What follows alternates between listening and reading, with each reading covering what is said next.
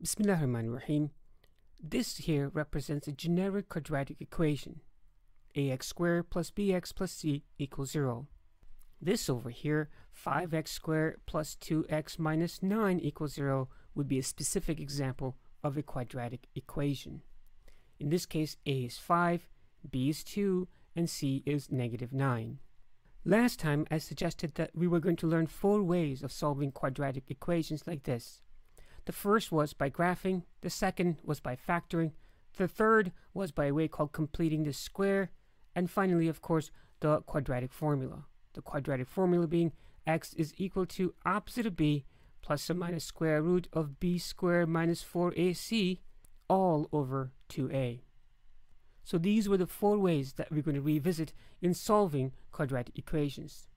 Today we shall talk about factoring as a method of solving quadratic equations.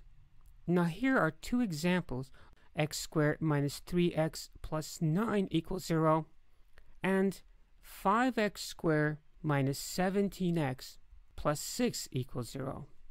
So these were 2 very different quadratic equations that we were going to review. The most important difference between the 2 is this 5 over here, like this. 5, that is, in comparison to the 1 that's over here, the invisible 1. See, that makes a very big difference in factoring these 2 expressions or these 2 equations. That is, if you have something over here other than a 1, those equations are going to be more trickier to factor. So in factoring quadratic expressions or equations like these, you're going to encounter really only 2 types of equations. Ones that have a 1 over here, and others that have anything other than a 1 over here, like this. So consider this example over here. This is the first kind of equation. Here, the a is 1. Now, the idea here for us is going to be to factor this expression like this, and then solve it. Now, factoring, if you recall, is kind of like the reverse of foiling. That is, we use FOIL, the acronym, to help us multiply 2 binomials like this. And when we do that, we get something like ax squared plus bx plus c. So we typically use FOIL to multiply binomials to give us this expression like this. Now, we factor this expression and take it back into 2 binomials. So when we say we're going to factor this, we mean to bring it back into 2 binomial forms like this. So that is what we mean by factoring. It's kind of like reverse of foiling. So going this way is foiling, and going this way is factoring. Just to give you an example, when we have 2 binomials like this, and we wanted to FOIL it, we would multiply the first terms. In this case, it's x and x. That would give us x squared. And then the O stands for the outer terms. We multiply the outer terms. That gives us 4x. And then we multiply the inner terms. That is the I in the FOIL. In this case, it's going to be 2x. And finally, we multiply the last term, the L in FOIL, and that is 8. So FOIL is basically an acronym, a mnemonic, something to help us multiply 2 binomials like this. And you notice that frequently that these 2 inner terms, the OI in the FOIL, so to speak, they are like terms. So you can combine them, x squared plus 6x plus 8. So this process of taking 2 binomials, multiplying them together, that's foiling. Now, if you were to do the reverse, that is, if you take this trinomial here, and to extract those 2 binomials out of that, this process, the reverse process, would be called factoring. Okay, so now we appreciate how foiling and factoring are related. They're reverse processes. Foiling helps us to multiply binomials like this, and factoring is taking a trinomial like this and converting it into a product of 2 binomials. So our job here is to factor this. So the first thing that you do is you look at that first term, because this first term is the product of the first 2 terms over here in the binomial, here and here. That is, whatever goes here and whatever goes here, it must multiply to give x squared. Now that's not so bad, because it can only be x and x. So the first thing to do is to look at the first term. Now the second thing to do is to look at the last term over here. And we just don't look at it, of course. We write down all the factors of that last term. That is something like this. 1 and 10, because 1 times 10 is 10. And then 2 and 5, because 2 times 5 is 10. So when I say we look at the last term over here, we look at the last term and we write all the different factors of that last term. Because one of these combinations is going to go over here. In other words, this would be either 1 and 10 or 2 and 5 like this. Now the question is, which one? If you don't know, you can just put something there. You say 1 and 10. And then what you do is what I call to make the smiley faces. That is the product of the outer and the inner terms. So what you do is you make a big smiley face over here for the outer product, that's x times 10 or 10x. And then you can make a smaller smiley faces like this, 1 times x, and that is 1x. So what you do then is look at these products over here. And these two must add or subtract to give you this middle term over here. The question then is there any way of adding and subtracting 10x and 1x to give 3x? No, there isn't, right? So this is not going to work. So this does not work. Okay, then we try the 2 and 5. So it's 2 and 5. And then we do it again. We make the smiley faces, the outer and the inner smiley faces, right? The outer product is going to be 5x, and the inner product is going to be 2x like this. And then we ask ourselves again, do these two terms, do they add or subtract to give this middle term or not? Well, is there any way of combining 5x and 2x to get 3x? Yes, there is, right? Because 5x minus 2x is 3x. So this product, or this arrangement of numbers, the 2 and 5, will work. Okay, so now we've figured out that this will work. And the last thing to do is figure out the sign. That is what goes over here and what goes over here. In doing that, you look at this sign first. And then you look at this sign. If this sign here is positive, that means both of these signs are going to be the same. Either they're going to be both positive or they're going to be both negative. And if this sign over here is negative, that means these two signs are going to be different. They're not going to be the same. One is going to be positive, the other one is going to be negative. In this case, as you can see, the sign is negative, which means these two signs are going to be different. One is going to be positive, the other one is going to be negative, or it's going to be negative like this, positive like this. So which way is it going to be? Well, that is determined by this sign over here, because this sign over here tells us the bigger product is going to be negative. So this sign in this case tells us it's going to be different, the signs are going to be different, and this negative over here tells us the bigger product is going to be negative. So you look at this sign to figure out if they're the same or different, and then you look at this sign for further direction. And this sign being negative over here tells us that the bigger product is going to be negative. In this case, this is the bigger product, and we have to make it a negative. So we put a negative over here and a positive over here, and that is now a factored expression.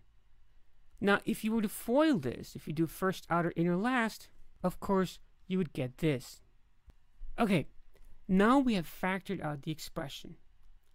Then what you do is you change this one equation and you write it as two equations. This means x plus 2 equals 0, or x minus 5 equals 0. That's because of zero product property. That is, if you have two numbers like this, a times b equals 0, the only way this is going to ever happen is that if a is equal to 0 or b is equal to 0. In other words, when you multiply two numbers and you get 0, one of them has to be 0, right? How else are you going to get a 0?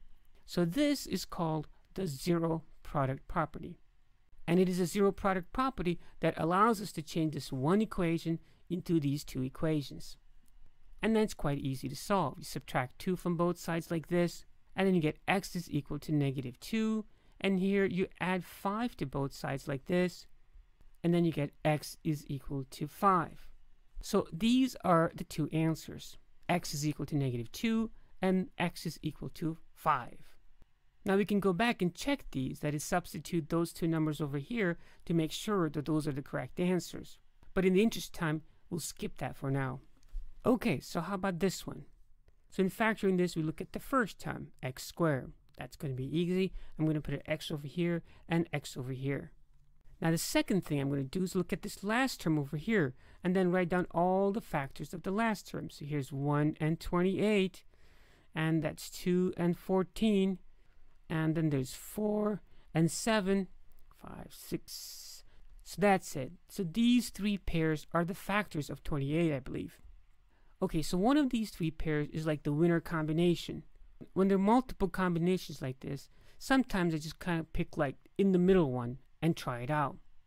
Okay, so I'm going to put 2 over here and 14 over here. And then you recall, you just put some smiley faces around. This is the outer term and the inner term. The outer term is 14x and the inner term is 2x. And then we say, well, these two terms, they have to add and subtract to give this middle term over here. Well, how are you going to add 14x and 2x or subtract 14x and 2x to get 11x? There's no way of getting 11x from 14x and 2x. So it looks like our initial choice here was wrong. No worries, so we cross this out. Alright, and then I'm going to try this. The outer product is 7x and the inner product is 4x. So now, do these add or subtract to give 11x somehow? Well, they do, don't they? Because 4x plus 7x is 11x. So it looks like we hit the jackpot here, so this works. And then the last thing that we do is we look at the signs. First we look at this sign, and then we look at this sign over here. Since this sign is positive, it suggests that both of these two signs are going to be the same. And this sign here tells us that both of them are going to be positive. So our equation now is x plus 4 times the quantity x plus 7 equals 0. Now we divide this into 2. Now we have x plus 4 equal to 0, or x plus 7 equal to 0. Okay, solving this, subtracting 4 from both sides, you get x is equal to negative 4, and subtracting 7 from both sides over here, you get x is equal to negative 7. And these are the two answers for this equation. Now how about this one? Well, the concept is the same. We're going to factor this into two binomials like this, and then use the zero property. But now here it's going to be tricky because a here is not 1. So what we do is we write all the factors of this term, just like we did for the last term over here. Well, this one is not so bad because it's 5, and there's only one combination that will give us 5s. That's 1 and 5. So the factors of 5 are 1 and 5. So it's going to be 1x and 5x like this. And then we look at the last term over here and write down all the factors there. Okay, that's 1 and 6 and 2 and 3. And that's it, right? Now, which one of these two will work? I don't know, so you're just going to try them out. But you see, 1 and 6, you can take each of these pair and put them in two different ways. So it could be like 1 and 6 over here, or 6 and 1 over here. So there are two different ways that we can put this. Now, which one of these is going to work? I don't know. You're just going to have to try them out. Okay, so let's try 1 and 6. And then you make a lot of smiley faces. That's what we're going to do.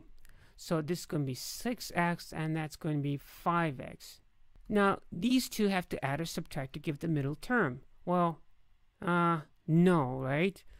But we don't give up yet. We tried the other combination. We put the 6 and 1 in the other order. How about this? 6 over here and 1 over here. More smiley faces to get 1x, and that's like 30x. That's even worse, it looks like, right? Okay, so now 1 and 6 is just not going to work either way around. Okay, now we're left with 2 and 3. More smiley faces. Okay, so this is 3x and 10x, right? And these products have to add or subtract to give 17. Close, but not quite, right? That's 13x or 7x, but it's not going to work. But then we don't give up, right? We try the other combination and make more smiley faces. So the outer product is 2x and the inner product is 15x, right? That will work because they do add to give 17x, right? Okay, and the last thing, of course, we look at the signs. Okay, that plus says that both of these signs are going to be the same. That's this one, and this one is going to be the same signs. And this one tells us that both of them are going to be negative like this. Now we use the zero product property to separate these two products. So get x minus 3 equals to 0, or 5x minus 2 equals to 0. Get x is equal to 3, and add 2 to both sides over here, and divide both sides by 5 like this, and you get x is equal to 2/5. So the two answers are x is equal to 2/5 and x is equal to 3. In summary, I suggested that we're going to review the 4 ways of solving quadratic equations: the graphing method, factoring, completing the square, and the quadratic formula. And I suggested that in regards to factoring problems, that we're going to encounter 2 types of problems. Ones that have a to be 1 over here like this, and others where a is not 1. These are trickier to factor, but if you're methodical about it, they're not so bad. And then I suggested when you factor it like this, you can change this product here into two separate equations like this. And this was because of the zero product property. Until next time, As-salatu was-salamu ala rasulillah walhamdulillahi rabbil alameen. Assalamu alaikum.